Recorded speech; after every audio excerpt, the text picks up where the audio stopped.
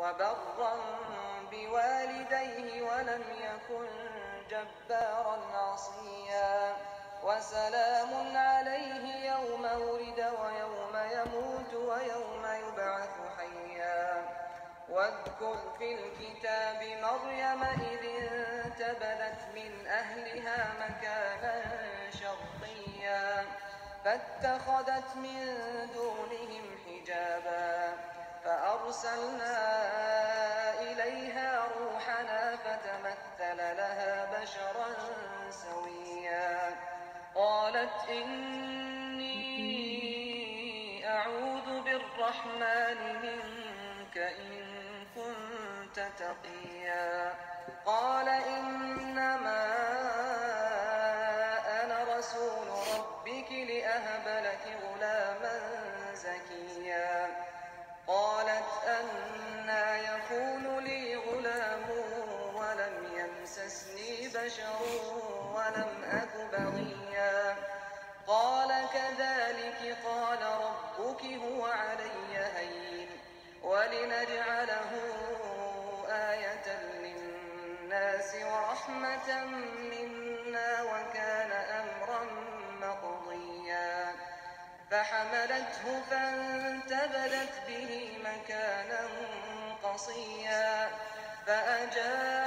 فأجاءها المخاض إلى جذع النخلة قالت يا ليتني مت قبل هذا وكنت نسيا منسيا فناداها من تحتها ألا تحزني قد جعل ربك تحتك سريا وهزي إليك بجذع النخلة تساقط عليك رطبا جنيا فكلي واشربي وقري عينا فإما ترين من البشر أحدا فقولي إني نذرت للرحمن صوما فلن أكلم اليوم إنسيا فأتت به قومها تحمله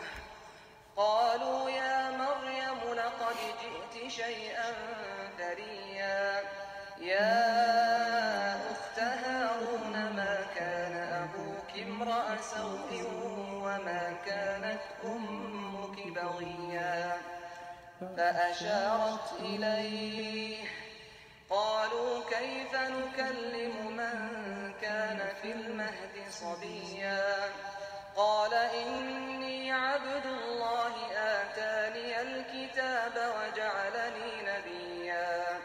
وجعلني مباركا أينما كنت وأوصاني بالصلاة والزكاة ما دمت حيا وبرا بوالدتي ولم يجعلني جبارا شقيا والسلام علي يوم ولدت ويوم أموت ويوم أبعث حيا ذلك عيسى ابن مريم قول الحق الذي فيه يمترون. All right. Assalamu alaikum wa rahmatullahi wa barakatuh. Alhamdulillahi rabbil alameen wa salatu wa salam ala ashrafil anbiya'i wal mursaleen wa ala alihi wa ashabihi ajma'een. Good morning to everybody. Alhamdulillah, thank you guys for joining me. So we start our morning off with the morning supplications as the Prophet sallallahu alaihi wasallam instructed us. ما أصبح بي من نعمة أو بأحد من خلقك فمنك وحدك لا شريك لك فلك الحمد ولك الشكر. الحمد لله الذي أحيانا بعدما أماتنا وإليه النشور. رضيت بالله ربا وبالإسلام دينا وبمحمد صلى الله عليه وسلم نبيا ورسولا. سبحان الله وبحمده عدد خلقه ورضا نفسه وزنة عرشه ومداد كلماته. سبحان الله وبحمده عدد خلقه ورضا نفسه وزنة عرشه ومداد كلماته. سبحان الله وبحمده عدد خلقه ورضا نفسه وزنة عرشه ومداد كلماته. Allahumma inna nas'aluka ilman nafi'an wa rizqan tayyiban wa amalan salihan mutaqabbala wa lisanan dhakiran shakira wa qalbin khashi'an ya dhal jalali wal ikram. اللهم إنا نسألك خير ما في هذا اليوم فتحه ونوره ونصره وبركته وهداه ونعوذ بك من شر في هذا اليوم وشر ما بعده. Oh Allah, we ask you for the good that is in this day, its light, its blessings, its opportunities, its successes, and its guidance. And we seek refuge with you from the evil that is in this day and the evil that comes after it. Ameen. So, alhamdulillah, I'm going to read another chapter from the book, The 70 Laws of Virtue, the untold story of Prophet Yusuf. All right, if you have the book, alhamdulillah, you can follow along. If you don't have the book, then you are sorely, sorely missing out. All right, you can purchase the book from our website, rawdamasjid.com. You can go to our website and you can purchase the book, inshallah ta'ala. We have restocked the books. So we do have more of the books, bi'idhnillah. All right, so for those of you who have the book, I'm going to be reading from law number 16. What is done in the dark will always come to the light. We're on page 81. All right, this is probably towards the beginning of the story. All right.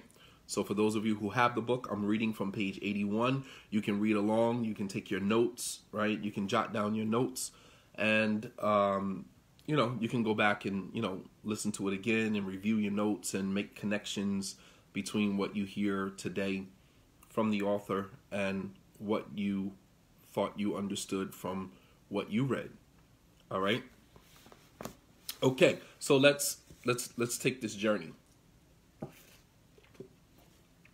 So, law number 16, what is done in the dark will always come to the light, all right? And this is a law, this is a principle. And if you've lived long enough in your life, you've seen this happen many times over. Things that are done in the dark, they always have a way of coming to the light. So, we start with the ayat, surah number 12, ayat 18. Allah subhanahu wa ta'ala says, rather, this is a lie that your own souls have forged. So a beautiful patience for me is more fitting. And Allah's help is sought against that which you have described. All right. So let me give you the backstory here. So this is the conversation that is between Prophet Yaqub and his sons. Right. This is after the brothers threw Yusuf into a well. They took his shirt from him. They slaughtered an animal. They poured blood from the animal on the shirt. And then they brought the shirt back to Prophet Yaqub. They brought the shirt back to their father to justify their claims. And they said to Prophet Yaqub, a wolf, ate him. وَأَكَلَهُ الذِّئْبُ. A wolf ate him while we were totally unaware. We were out playing. We weren't paying attention. And a wolf ate him. Prophet Yaqub, he was aware of the jealousy and the envy that the brothers had towards Yusuf and Binyamin. So that was one thing. And then, he looked at the shirt as we discussed in the story. And he said, well, how merciful is the wolf to my son that he ate him without ripping up his shirt. So he's looking at the context clues. He's looking at the clues to point to the fact that this is a lie. However, he didn't really know what the truth was. All right? He knew they were lying, but he didn't know what actually happened. And so he said to them, no, this is a lie that your own souls have forged. For sabrun jamil. So a beautiful patience is more befitting for me. And we'll talk about what beautiful patience is, right? Sabrun jamil, exemplary patience, is more befitting for me. And Allah's help is sought against what you have described. Okay, so that's the backstory. All right, so Prophet Yaqub alayhi salam, he knew that his sons were lying about what happened to Yusuf. But being in the dark about the truth did not mean that the truth would never come to the light. And I want you guys to understand that. Being in the dark about the truth does not mean that the truth will never come to the light. You may not have all of the answers right now. You may not know what's going on fully at the moment, but give it time. Give it time. And I promise you, everything that was done behind your back, everything that was done in the dark will eventually expose itself. And we'll talk about why. So you have people who operate in the shadows. You have people who like to operate behind closed doors, operate in the shadows, operate in the darkness, right? But what they don't understand is that Allah subhanahu wa ta'ala, one of Allah's names is Al-Haq. Allah is the truth. He is the only truth. God is the only truth. And if Allah subhanahu wa ta'ala is the truth, that means that Allah subhanahu wa ta'ala loves all truth. That means that Allah subhanahu wa ta'ala will aid and support all truth, even in due time. Malcolm X's truth did not manifest until after his demise. Rahimahullah, may Allah have mercy upon him. But his truth prevailed nonetheless. Why? Because Malcolm's truth was aligned with the truth of God. And if God is the truth, if Allah subhanahu wa ta'ala is al-haq, Allah is the truth, then that means that Allah loves the truth. And that means that Allah will always aid and support the truth, even in due time. It doesn't have to happen when you want it to happen. And that's where we get jammed up. We get jammed up because we think in the moment that I am right and this person is wrong. And I can't believe that God is allowing this to happen to me. Why is God allowing this to happen? Right? Because Allah does not move on your time. Allah does not have to give you the validation that you need in that moment. But trust and believe in due time, right? In due time, that truth will expose itself. So sometimes you have to know, you have to walk away from a situation knowing that I was right. That's all I know. I know I was right. Whether the person saw it, whether everybody else saw it, whether everybody else agrees with it, that's neither here nor there. You have to stand on your truth and walk away from that situation knowing that you were right, and in due time, they will see it. And even if they don't see it, they will become enveloped by the falsehood. They will become enveloped by the falsity of the situation that, they agreed to. Sometimes, this happens, like if you're getting fired from a job, you have co-workers that are co-conspiring against you, right? They're working to get you fired, and you might have followed protocol. You did exactly what was required of you according to your job description. You did your job. And even after you did your job, you still got fired. You still got reprimanded. And you're trying to figure out how does this happen? And I followed the protocol that you gave me according to my job description. But you don't know that there are people working in the shadows. They were waiting for that slip up. They were waiting for their opportunity. And although you don't know who was behind it, you don't know, who was directly responsible. And right, we want justice right now. It's not going to happen right now. You might get fired from that job, move on, lo and behold, you find another job somewhere else. And years later, those same people who were involved in that coup or that co-conspiring, situation, every single one of them will succumb. Every single one of them will become encapsulated by their own falsity. Every single one of them. I promise you, I have lived long enough to see this play out multiple times. And so sometimes when you believe that you are right, when you know that you are right, you have to just fall back and exercise beautiful patience and let Allah subhanahu wa ta'ala, al-haq, the truth, who loves the truth, who aids and supports the truth, let him work the truth into the light in his own time. You understand? Let God work truth into the light. Let him manifest the truth into the light in his own time. But we too busy trying to get everybody to see that we're right and that this person is wrong. And we get frustrated and we get upset. You understand? Stop doing that, because you're putting yourself before God. You're finding fault with God because he's not moving at your pace. You're finding fault with Allah subhanahu wa ta'ala. How could God let this happen to me? How could Allah allow this to happen to me? Allah sees that I'm in the right. Why is he allowing this to go down like that? Because it is through that situation that Allah is going to open up another door for you, and is going to open up another door for them, leading to their ultimate destruction. You understand? God does not move at your pace. This is a hard lesson, man. I promise you, if you understand this here, when you are in the thick of that situation in the future, all of this information, this is why these are laws that we live our lives by. Prophet Yaqub, he didn't know exactly what happened, right? Sometimes we find ourselves in situations where we are limited in our ability to prove someone wrong or to prove ourselves right. We're limited because we don't have all the information. We don't have all the facts. So we're limited in our ability to prove the person wrong, right? And this is especially true in the Muslim community, because we'll be the first people to say, well, what's your proof? What's your dalil? All right, I don't really know the ayat.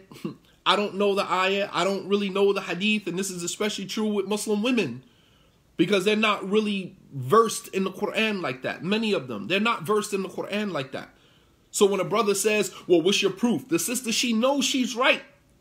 She knows she's right. But she just can't put her finger on the ayah. And the brother, he knows that. So he says, well, what's your proof from the Quran? What's your dalil? What is your dalil? What is your proof? Okay, I don't really know the Quran. I'm not versed in the Quran like that. I don't really know the Quran like that. But I know that I'm right. Yeah, well, until you bring me some proof. It's like, all right, cool. All right. So in that moment, you have to just kind of either do one thing, either go back and do some research and try to find the proof that you're looking for, right? And ask Allah subhanahu wa ta'ala, the guider, Al-Hadi, the guide. Allah subhanahu wa ta'ala is Al-Hadi. He is the guide. He guides his creation. Ask Allah subhanahu wa ta'ala, Ya Al-Hadi, Ya Hadi al-Ibad. O guider of your servants, guide me to the information that I need to put this person, on the right track. Not to prove the person wrong, but you want to correct them. You don't want them tread in a path that's going to lead to Allah subhanahu wa ta'ala's anger or displeasure. Don't do it for the purpose of proving the person wrong. Do it for the purpose of putting the person on the right track. Let me correct you so you don't wreck yourself. Let me correct you so you don't wreck yourself. You don't destroy yourself. All right? It's all about the intention. And then calling on Allah subhanahu wa ta'ala by the appropriate name. Allah is Al-Hadi. He is the guide. So sometimes, we can't really put our finger on it. But we know that we're right. And we have to just kind of sit back and let Allah subhanahu wa ta'ala, the truth, the lover, the one who loves truth, let him aid and support the truth. So sometimes we find ourselves in situations where we are limited in our ability to prove someone wrong or to prove ourselves right. But these are the moments when we defer the matter to God. We defer it to Allah subhanahu wa ta'ala. Al-Haq, the truth, who loves the truth and who will always aid and support those who stand on the truth. Patience in these delicate moments is more befitting because it protects you from investing more of yourself in a situation than you have to offer. And that's where we go wrong. We start to investing more of ourselves in a situation than you can stand to invest. And so sometimes you got to just fall back. Because if you start to invest more of yourself in trying to prove this person wrong, right, you'll end up being wrong even though you're right. Right? You got a sister who goes through her husband's cell phone, right? Because you know he's messing around. You know he's, messing with this woman. So you put a tracker on his phone and you going through his phone. You following him to work. You investing so much. You investing so much of yourself into this situation. And then once you get to the bottom of it and you find out the truth of the matter, but look at all of what you did to get to that. It's not that serious. If you don't trust a man, then why are you with him? Once the trust has been breached, you don't need to go through the person's phone because you know that there is a likelihood that your intuition is correct because there is no trust. Because there is no trust. Why take yourself through all of this pain? Going through his phone, following him to work, looking through his phone records, trying to see who he's talking to. You start to invest too much of yourself into the situation, man. Patience. Patience in these delicate moments is more befitting because it protects you from investing more of yourself into a situation than you have to offer. Because while you are investing so much of your situation, you are losing out on, time that you need for your children, time that you need for yourself. You're losing hair, you're gaining weight. You all of these things is happening to you as a result. As a result. When you could have said, you know what? I have a hunch, I have a gut feeling, but in due time, I know that Allah subhanahu wa ta'ala will expose it. I'll wait patiently. You understand? I'll wait patiently. You understand? I'll wait patiently. But we don't do that because we want to be the ones to expose that. But at the expense of what? At the expense of what? What are you going to risk to do that? And better believe there is a risk on your end. Without a doubt, there's a risk on your end.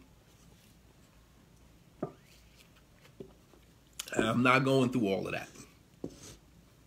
I'm not going through all of that.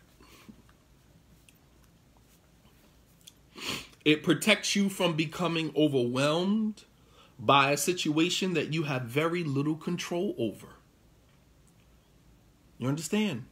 Patience in these delicate moments is more befitting because it protects you from investing more of yourself in a situation than you have to offer. It protects you from becoming overwhelmed by a situation that you have very little control over. Much of our frustration in life stems from trying to control situations and or people we have absolutely no control over. Much of our frustration in life stems from our trying to control a situation and or a person that we absolutely have no control over. That's where the frustration comes from. And sometimes we have to learn to let go and trust that the higher authority, i.e. God, Allah subhanahu wa ta'ala, we have to let go and trust that the higher authority in our lives will bring the truth of the matter to the surface where everyone can see it. You understand? This is not some theoretical approach to life happenings or occurrences. This is real. We are seeing this play out right here in front of us in the story of Prophet Yusuf. We are seeing this play out right here. Here's Yusuf, who's Yaqub, who lost his son. His other sons come back to him with a narrative. He knows it's false. He knows that it's a lie. He said to them, rather, this is a lie that your own souls have forged. But he didn't really know what the truth of the matter was. He said, so, فَصَبْرٌ جَمِيلٌ. You understand? So exemplary patience is more befitting for me in this moment. I don't have all of the facts, but I know you're lying. I know you're lying. I don't have all of the facts, but I know you're lying. So for me, I'm just going to sit this one out. I'm going to sit patiently on this until Allah subhanahu wa ta'ala exposes it all. And how long did Allah subhanahu wa ta'ala take? I want you guys to answer this question. How long did it take before Allah exposed that the brothers were lying? How long? How long was Yaqub patient? He said, فَصَبْرٌ جَمِيلٌ, beautiful patience. How long did Allah subhanahu wa ta'ala take before the truth of this whole situation exposed itself? Please tell me. When did the truth of this matter expose itself?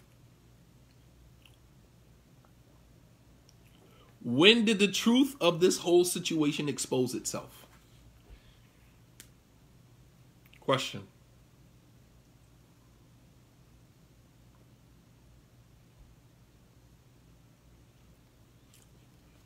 More than 10 years.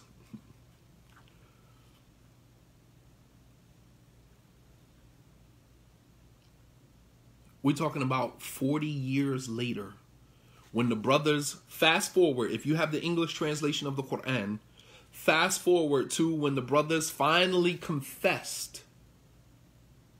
Finally confessed.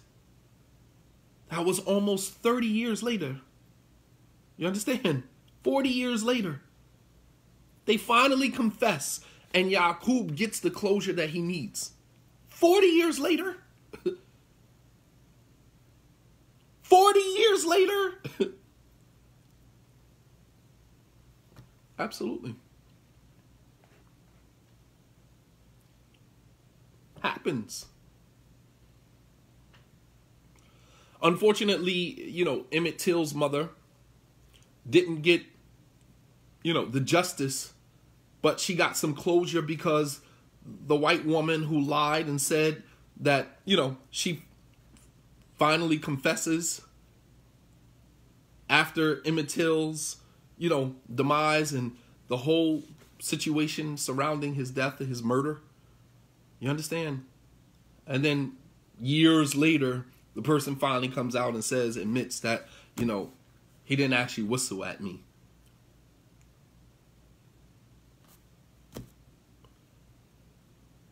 Years later, person finally says, oh, it wasn't 5 black guys who raped me or who robbed me in Central Park.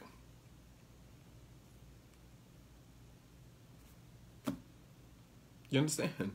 But it comes out. It comes out. But you have to be patient.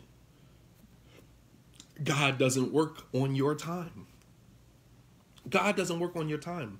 For us, we're looking at it as a year went by, 2 years went by, 3 years went by. Those years don't apply to God.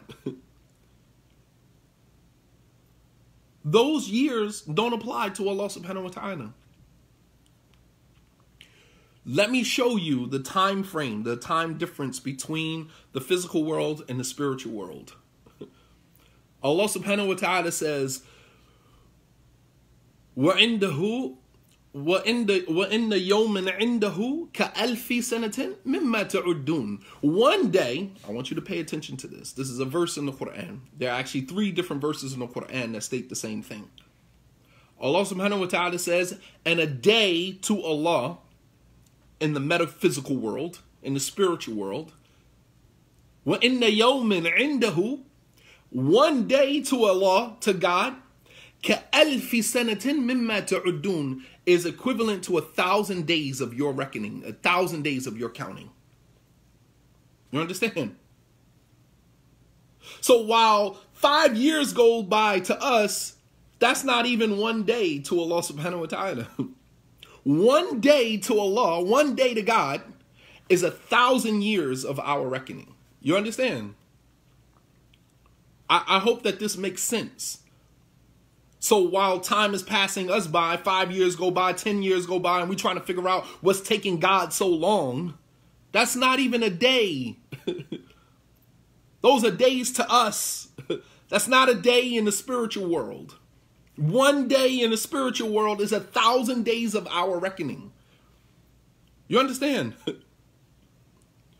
So don't ever question, why is God taking so long? What is making Allah subhanahu wa ta'ala take so long? Time is different. Time is different from one end to the other. From the physical world to the spiritual world, time is different. Allah does not move on your time. And that also means that one day in the hellfire is equivalent to, or will feel like, 1,000 days, 1,000 years. You understand? One day in the hellfire, may Allah subhanahu wa ta'ala protect us from the hellfire. La ilaha illallah. One day in the hellfire would be equivalent to 1,000 years in the hellfire. A millennium. وَإِنَّ يَوْمًا عِنْدَهُ كَأَلْفِ سَنَةٍ مِمَّا تَعُدُّونَ. La ilaha illallah. One day in the hellfire is equivalent to 1,000 years, a millennium. La ilaha illallah. We seek refuge with Allah subhanahu wa ta'ala from the hellfire. La ilaha illallah. So, sometimes we have to learn to let go and trust that the higher authority in our lives will bring the truth to the matter, to the surface where everyone can see it. Prophet Yaqub alayhi salam, he described his patience as beautiful. Sabrun jameel. Right? You might not even get the closure you need in your lifetime. You might not even get the closure that you want in your lifetime. Closure may come after you're long gone. You may not get the justice that you seek in your lifetime. Justice may come to you even after you're gone. Think about how many people right now, convictions have been overturned and, they have been, acquitted and things like that, and they're dead. Think about that. Think about people who are acquitted today of any crime, of any wrongdoing. Meanwhile, they spent their lives in prison. They spent their entire lives in prison, died in prison. Only 10, 15, 20 years later, after their demise, they've been acquitted on all charges. You may not even get the justice that you seek in this life during your time here. But you trust that Allah subhanahu wa ta'ala is al-haq, that Allah subhanahu wa ta'ala is the truth. You trust that Allah is al-adl, that Allah is the just and the fair, and you know that fairness and justice will be established, whether in my lifetime or beyond my demise. I know that. But some of us, we want justice right now. Right now. It has to happen right now at this moment. And then, we have these intellectuals and they say, well, you're going to wait on God. I ain't waiting on God. Right? You're not waiting on God, mashallah. So you're going to go out and you're going to get it. That doesn't mean that we shouldn't seek justice. That doesn't mean we shouldn't seek justice. But there should always be just a small little corner in our minds that lets us know that justice may not happen in our time. Justice may not happen. But that means just because justice doesn't happen in our time doesn't mean that justice is not going to be done. You understand? This is how we correct our understanding about God. We correct our understanding about Allah subhanahu wa ta'ala. So Prophet Yaqub, he described his patience as beautiful. The word jameel, beautiful patience, sabrun jameel, which Prophet Muhammad sallallahu alaihi wasallam explained as a type of patience that does not involve complaining. It is the type of patience that does not involve complaining.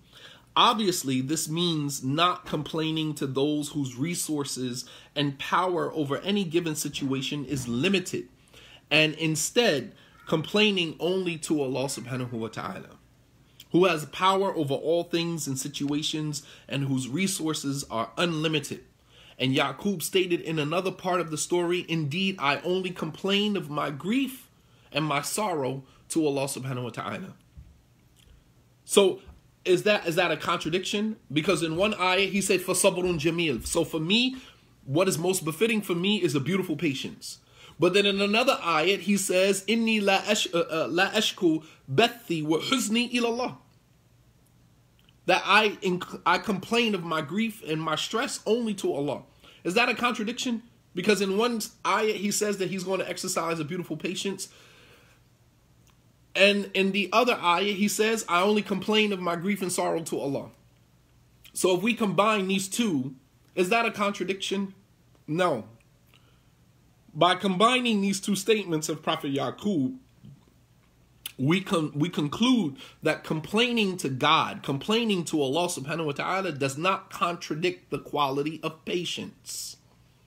But complaining about God, complaining about Allah to others does. Complaining to Allah is patience. Complaining about Allah to other people is a lack of patience. You understand? Be mindful of the complaints that you bring to friends, your companions, your friends, relatives. You're complaining about God. How do you complain about God? You complain about a situation that Allah is testing you with to show your displeasure with what Allah subhanahu wa ta'ala is testing you with. You are expressing your displeasure. Why me? Why am I? What did I do? I don't know why God is testing. I don't know what God is doing. I don't understand why he's testing me like this. What did I do to deserve this? You're complaining about Allah subhanahu wa ta'ala. You're complaining about God. And what you should be doing is complaining to him. What did Prophet Musa say when he fled Egypt, heading to Midian, and he had nothing? He had to leave his family, he had to leave his mom, he had to leave his sister, he had to leave everything. And he turns to Allah subhanahu wa ta'ala and he says, Inni lima anzalta ilayya min khayrin faqir. Oh Allah, whatever good you have written for me, whatever you have for me, I am in need of it right now. Right? You can hear, you can hear the pain in his voice. You can hear the pain in his dua. Inni lima anzalta ilayya min khayrin faqir. Whatever you have written for me in the Lawh Mahfuz, in your preserved tablet, in your written will, your divine will, whatever you have written for me in your divine will, I need it right now. That's complaining to God. Not complaining about him. Not expressing your displeasure with what he's testing you with, almost as if you should be exempt from being tested. Sometimes we have this mentality that we should be exempt from being tested. I said I believe, I pray. Why is God doing this to me? I don't deserve this.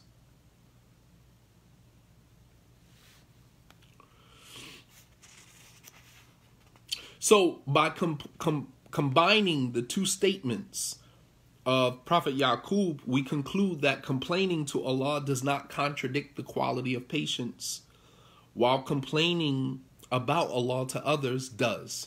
In addition, patience is most effective when it is exercised at the onset of the calamity. As the Prophet ﷺ, he said, indeed, true patience is demonstrated at the onset of the calamity, when it first happens. By exercising patience at the onset of the calamity, we show our submission to Allah, who will expose the reality of the situation in due time.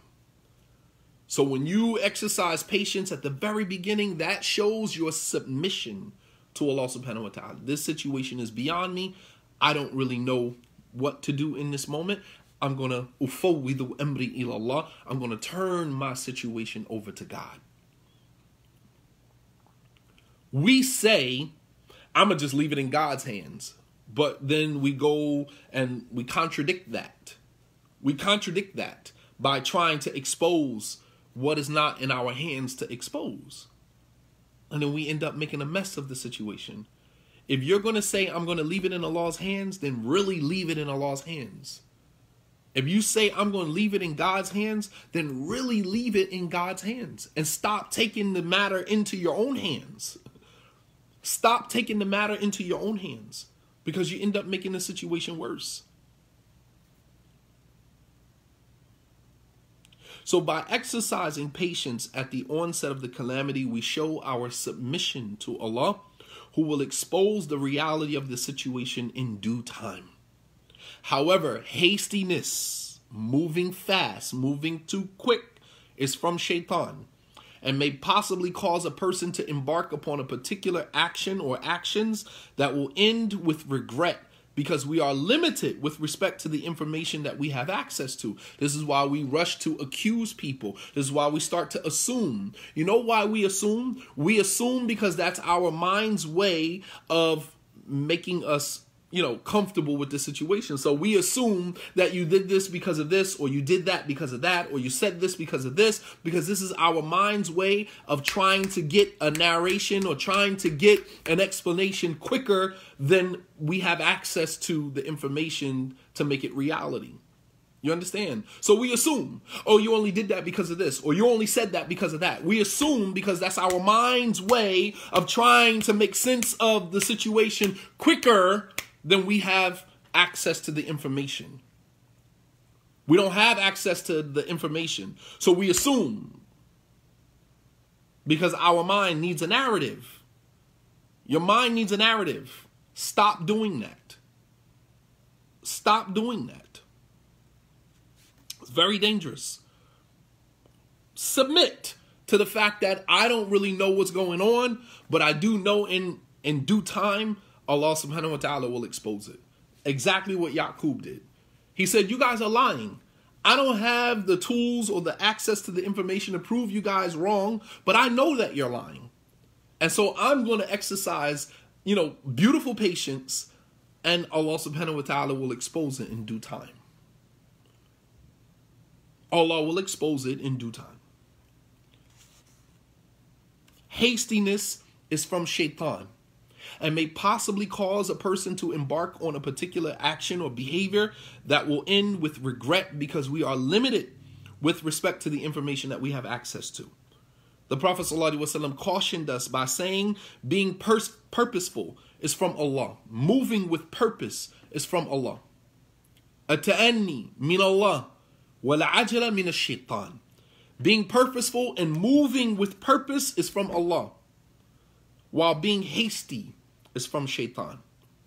Prophet Yaqub had to make the emotional and mental reservation that his son was gone, and there was nothing that he could do about that.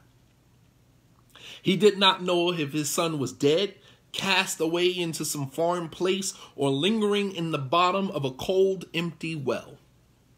The plethora of emotions that he experienced in that moment of fear, hope, anxiety, etc. are all too common in our society, where children, and more specifically black children, go missing at rates that are beyond astronomical. Just think about it. Put yourself in Prophet Yaqub's situation, where he lost his child. His son disappeared, right? This happens in America every single day.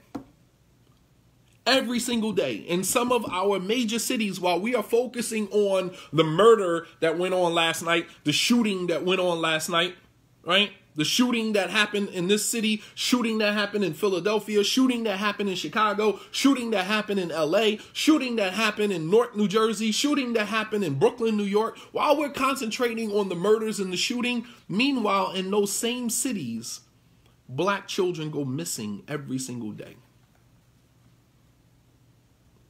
But we don't shed any light on that. And there are parents that are sitting in Prophet Yaqub's situation right now, don't know where their children are. 13, 14, 15 years old, 16 years old, missing. I ain't seen them or heard from them in days. Can you imagine? Man, subhanAllah, may Allah protect all of us from ever having to experience anything like that. Can you imagine the emotions that Prophet Yaqub is experiencing? children go missing every single day in these same cities that all we focus on is the murder that go on in that city, but nobody talks about the 3 or 4 black children that went missing last night that ain't nobody heard from, not answering their cell phone, didn't come home. Why are we so programmed to only focus on the violence, but not focusing on what is happening to these children? How do children just end up missing? Baltimore, absolutely. How did children just go missing and never to be heard from again? And the only thing the news shed lights on is the murder.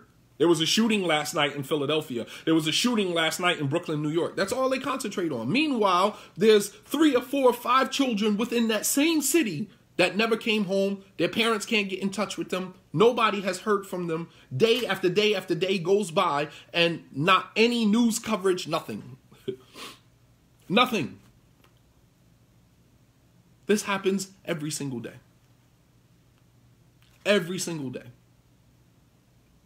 And some of these children are never found. And nobody ever talks about it. That's a problem. But all we hear on the news is the shooting that happened last night, the carjacking that happened last night, the shooting that happened in Southwest Philadelphia last night, the shooting that happened in Wilmington, Delaware last night. That's all you hear. But the children that were missing,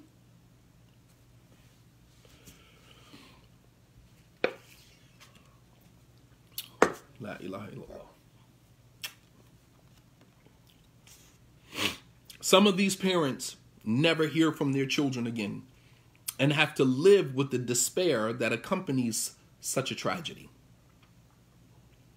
However, Allah subhanahu wa ta'ala gave believing parents hope of a family reunion in paradise when he revealed, and those who believe, whose descendants, whose children follow them in faith, we will join them with their descendants. We will join them with their children, and we will not deprive them of anything of their deeds. Every person is held in pledge for the deeds that they have done. So even if you never find your child, inshallah, Allah will reunite you with your child in paradise. It's fine. You have to deal with the pain of losing a child, but you also can bask in the joy of a family reunion in paradise. In here, scholars, they classify patients into 3 categories. I'll leave you guys with this. We're not finished with the chapter. Perhaps tomorrow morning, inshallah, I'll finish the chapter. The scholars, they categorize patients into 3 categories. First is patience in being obedient to Allah. As-sabr ala ta'atillah.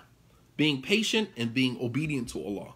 Being obedient to Allah, being obedient to God requires patience. Sometimes, our iman fluctuates.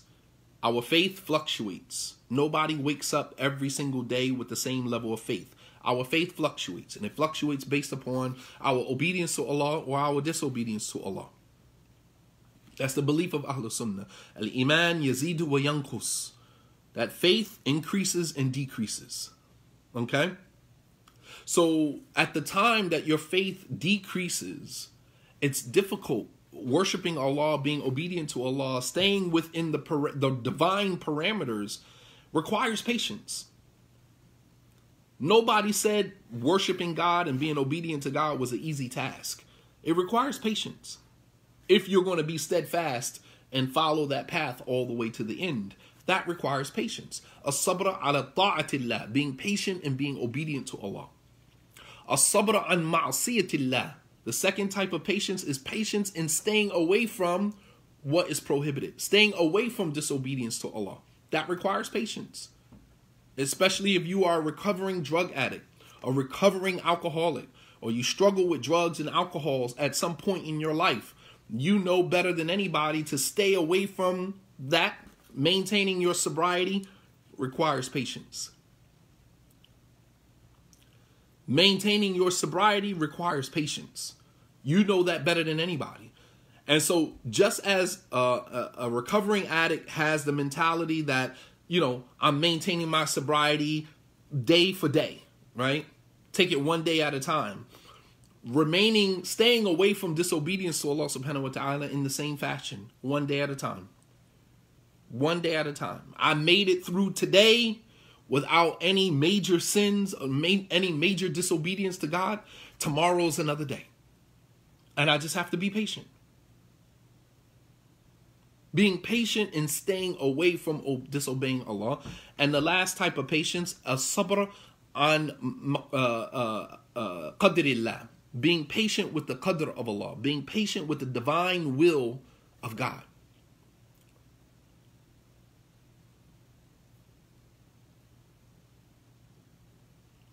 Being patient with the divine decree of Allah subhanahu wa ta'ala. Right? With the things that Allah decree on us, we don't have most of it we have no control over. So we have no other choice but to be patient. This is what Allah subhanahu wa ta'ala decreed for me. This is what has been written by God. And I have no other choice. So I have to be patient with that. All right? So there are three types of patience. Patience in being obedient to Allah. Patience in staying away from disobedience to Allah. And patience with the things that Allah has decreed for you. And it would appear that Prophet Yaqub had to exercise all three levels of patience. Here again, this is the book, The 70 Laws of Virtue, the untold story of Prophet Yusuf. If you do not have this book, you are seriously missing out. You are seriously missing out. Those of you who have purchased the badges, thank you. I appreciate that. May Allah subhanahu wa ta'ala reward you. All of the proceeds go to Masjid Al-Rawda, and you are greatly appreciated. All right, so we'll stop there. Wa sallallahu ala nabiyyina Muhammad wa ala alihi wa sahbihi wa sallama tasliman kathira wa akhiru da'wana anil hamdulillahi rabbil alameen. I got a couple of minutes for questions, more so related to the topic, inshallah. Let's keep it on topic, inshallah. Let's keep it positive. Any questions, inshallah?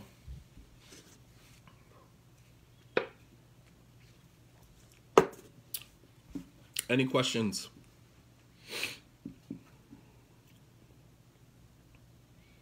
If not, then, you know, we can end it here. That's fine.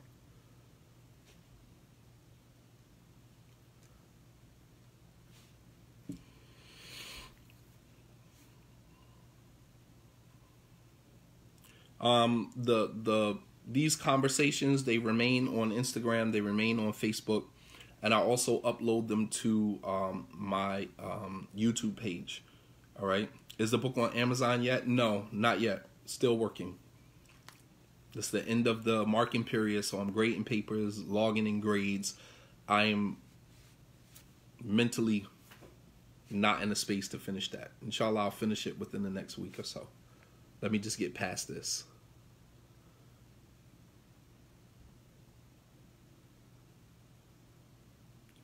Can you repeat the levels of patience? The levels of patience are 3. Patience in being obedient to Allah, patience in staying away from disobedience to Allah, and patience with the qadr of Allah, patience with the divine decree of Allah. Are you leaving books available on audio? No, I actually don't like the way my voice sounds, so I would love to do an audio book, but I don't think I'm the guy for that. How to purchase The Revolution of Love. The Revolution of Love, you can purchase it from our website, rollthemasjid.com, www.rollthemasjid.com. You can purchase The Revolution of Love, He Came to Perfect Moral Character. All of our books are in stock. All of our books are in stock, so you can go directly to our website and you can purchase it directly from the website. Do you believe patience fluctuates? Yes, absolutely. Nobody can maintain the same level of patience all the time.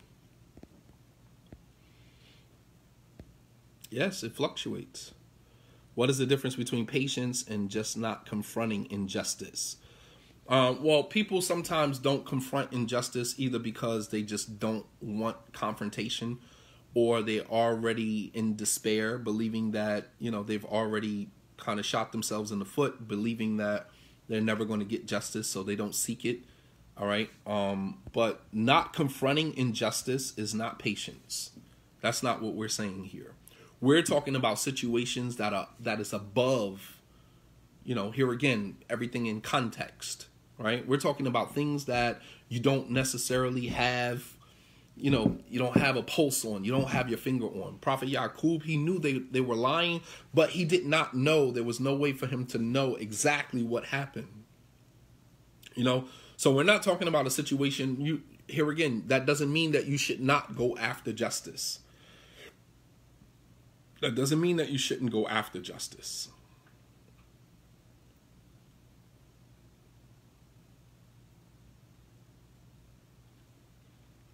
Okay, I pinned our masjid roldamasjid.com. You can go to roldamasjid.com and you can purchase all of the books directly from there, inshallah.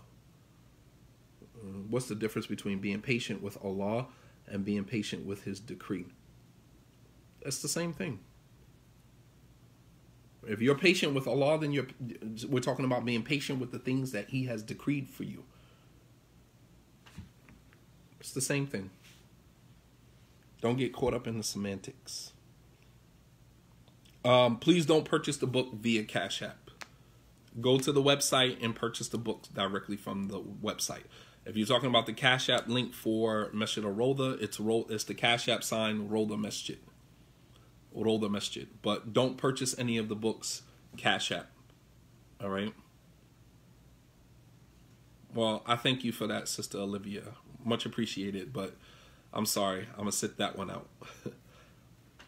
I really don't think my voice on an audio book would be, you need a what's his name, the actor guy with the deep voice. But at some point we'll be up for the task. I don't know. Maybe one of my children will do it. If Yusuf's father knew the brothers were lying, didn't he try to look for Yusuf? Well, at that time, Prophet Yaqub was an old man. He was an old man. Like you're talking about a guy's old, he's walking on a cane. Like you're talking about James Earl Jones, right? You're talking about a guy who's old, going out to search for Yusuf. I mean, all he has is, his wives who are old as well. And then he has, his sons. And I mean, he was a prophet. Keep that in mind. At this time, he was a prophet. So he knows that this is a test from God. He knows that this is a test from Allah subhanahu wa ta'ala. So he's going to be patient, knowing that this is something that Allah is testing him with. It's the same thing when the Prophet sallallahu alaihi wasallam was being tested with the reputation of Aisha, when Aisha was being accused of adultery. The Prophet sallallahu alaihi wasallam, he knew who was behind it. He knew the hypocrites were behind it. However, he didn't go out and search to try to find, the truth of the matter. He was patient until Allah subhanahu wa ta'ala revealed it in due time. So prophets and messengers, they function a little different than we do. They know that this is a test directly from Allah, specifically for them. So they handle their situation a little different.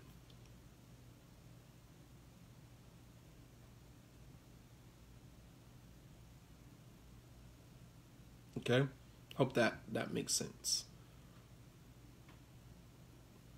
MashaAllah, you guys are asking some really good questions today. Alhamdulillah. You're asking good questions. So when the questions come like this, I can do this all day long. But when people start asking weird stuff, it's just like, all right, let me just go ahead and cancel this. We will do this another time. So you can tell the intellect of an individual by the type of questions that they ask. They asked Abdullah bin Mas'ud, Abdullah bin Abbas, anhuma, how did you reach this level of knowledge? And he said, بِلِسَانٍ سَؤُولٍ وَقَلْبٍ عَقُولٍ. He said, by asking the right questions and by retaining the information that was given to me. You understand? You reach the level of knowledge you reach by asking the right questions. The scholars, they say, ilm, that knowledge is a treasure. And the key to getting to that treasure is the right question. You want that door to open, you have to ask the right question. Insurance companies are deceitful. How do you get justice without the financial resources? Patience. If you don't have the finances to fight them in court, you have no other option but make dua. Make dua against them. The power of dua. Allah subhanahu wa ta'ala responds to the dua of the oppressed person. So by being oppressed is kind of like paradoxical. Like you don't want to be oppressed, right? You don't want to be the person that's being taken advantage of, but also being oppressed actually puts you in a very privileged position with God. Make dua against them. It doesn't matter whether they Muslim, non-Muslim. It doesn't matter. A right was taken away from you unjustly. Make dua that Allah subhanahu wa ta'ala give them what they deserve. Allah saw what happened. Allah saw the injustice. He's aware of the injustice. Allahu basirun bil ibad. Allah is all seer of his servants. Wallahu khabirun bima ta'malun. Allah is aware of everything that you do. Why don't these things resonate with us? Stop making these things like sometimes I just feel like subhanallah, like where are we at? Like are we actually practicing Islam? Are we digesting this stuff, or is it just, we know it's in the Quran and that's it? Like this is real. This is real. Allah saw what happened. Allah is aware of what happened. Allah knew what was going to happen before it happened. You know that. The insurance company that took advantage of you don't know that. You have home court advantage. As a servant of God, as a servant of Allah subhanahu wa ta'ala, who prays 5 times a day, you have home court advantage. When you're out in the world and you're dealing with people who are just completely disconnected from all things divine. Completely disconnected from all things divine. You have home court advantage. They don't believe in God. They don't lead with God. Their lives are not godly centered. Like everything that they do in their lives is not centered around their consciousness of God. But you are.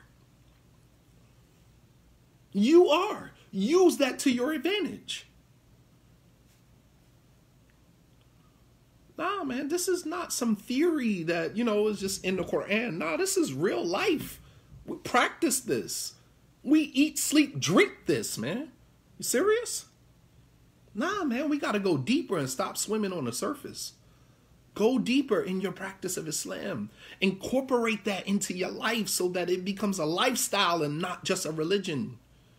It's not just a religion. It's not something that we just practice on Friday and go to Jumu'ah on Friday or, pray and after prayer is over, that's it, back to our normal lives. No. This is culture. This is part of who we are.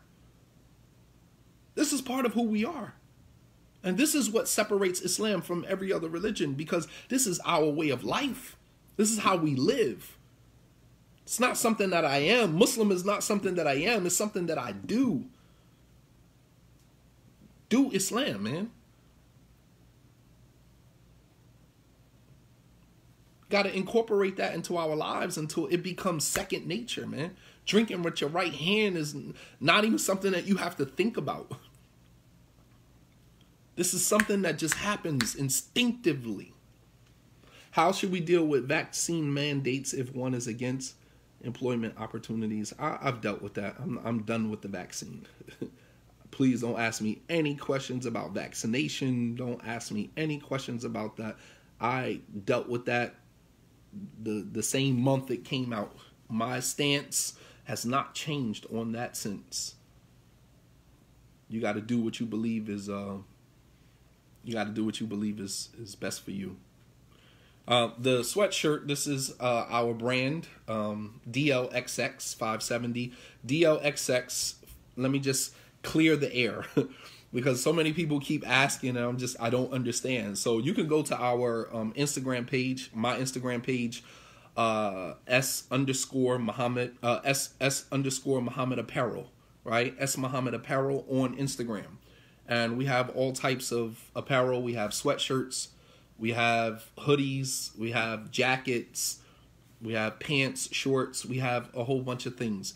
The DLXX are the Roman numbers for 570. 500, 50, 10, 10. And the D stands for 500 in Roman numerals. The L stands for 50. The X stands for 10, 10. 570. All right. 570 is the year that Prophet Muhammad sallallahu alaihi wasallam was born. So this is my unique way of trying to keep Muslims connected with Prophet Muhammad sallallahu alaihi wasallam. Keep Muslims connected with Islam, keep in a fashionable way. All right, so when people ask you, what does the DLXX stand for? You get a chance to explain. You get a chance to give dawah. You understand?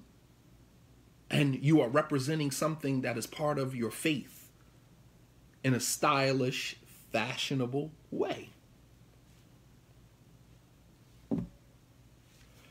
So you can go to our Instagram page, S Muhammad Apparel on Instagram, inshallah.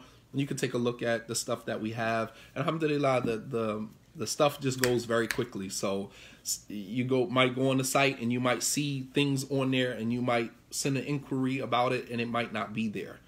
We don't take the pictures down. We leave the pictures up so people can see, what we have. We take, we ask brothers and sisters who buy or purchase from the line to, post pictures. So you'll see pictures of people who have, purchased things, beforehand. And alhamdulillah, the line is doing fairly well. Overgarments, nah.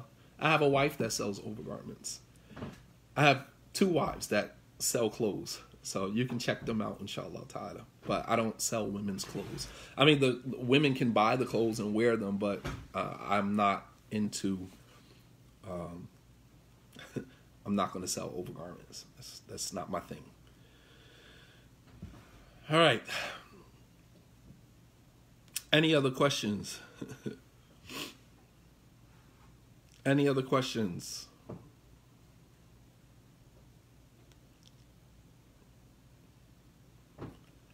Any other questions related to the story that we talked about? You touched on a great point about asking questions, something, and talking about Allah instead of talking to Allah. Any more pointers? Tons of pointers. Tons of pointers.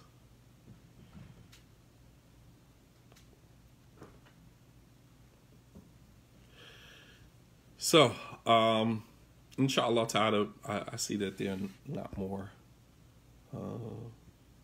questions. So the link to her, I think her Instagram page is Tuesday Melody.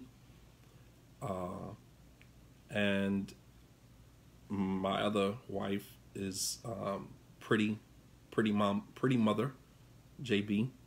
You can go to their Instagram pages and they all have their own businesses and they're selling their own things. This class series is not every weekend. Not every weekend. Let me scroll up. What community are you in? We are located in Newark, Delaware.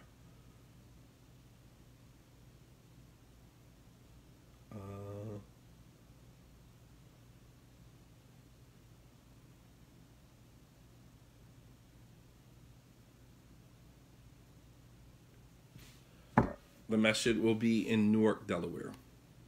Newark, Delaware, inshallah. So we're still in the process of getting the building, inshallah, hopefully before Ramadan, bi'idhnillah. Was there a quote for this chapter, or will it be discussed with the other remainder of the chapter? I'll try to come on tomorrow morning and finish the chapter. There's a quote at the end of the chapter, inshallah, that I think is sums up the whole entire chapter, inshallah. So I'll try to do it again tomorrow morning, inshallah. Jazakumullahu khairan. My wife also has the pretty kits. So for those of you who would like to purchase the pretty kit, you can go to her Instagram page, Pretty Mother, Pretty Life of a Mother, I believe, or Pretty Mother, JB. And for the other one, for the overgarments or clothes that she sells, is Tuesday Melody. So you can kind of take a look around, inshallah, and see their pages. When is the next class? The next class is hopefully tomorrow. We'll try to do it tomorrow, inshallah. Let me just make sure on Instagram.